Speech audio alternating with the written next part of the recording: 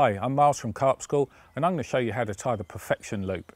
It's really strong, great to use in monos and fluorocarbons when you want a loop to sit really straight on the line.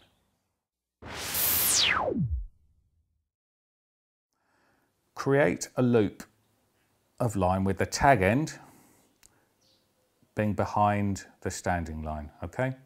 And have it standing up like so, like a balloon, lollipop, however you like to look at it, and pinch it in your left hand between the thumb and the forefinger.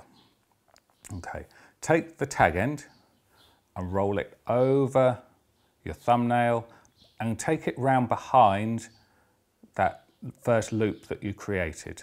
All right, so that's gone around and behind the loop, and I've pulled it down into that pinch as well. We're now going to take this tag end across the middle and pinch it like so. We're then going to take this loop that came over my thumbnail and pull it through the first loop that we created. All right, so I'm going to just pull that through there. All right, now at this stage is the fun bit, trying to pull all these down. We need to pull on the tag end and on the standing line whilst keeping hold of the loop. Now I don't have three hands, but I use these two fingers in my left hand to hold the standing line, my thumb and forefinger to hold on to the tag end, and we're going to pull that loop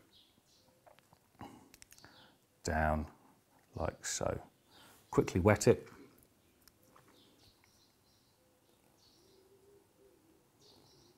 And pull it on down.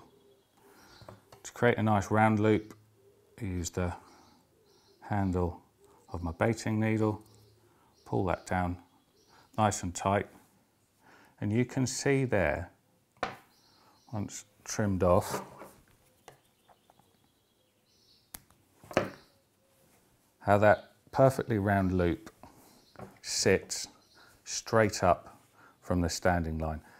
A regular overhand knot will sit off to the side at an angle, but that just sits perfectly straight. So absolutely fantastic for hinge stiff rigs, for all sorts of rigs, but that is called the perfection loop.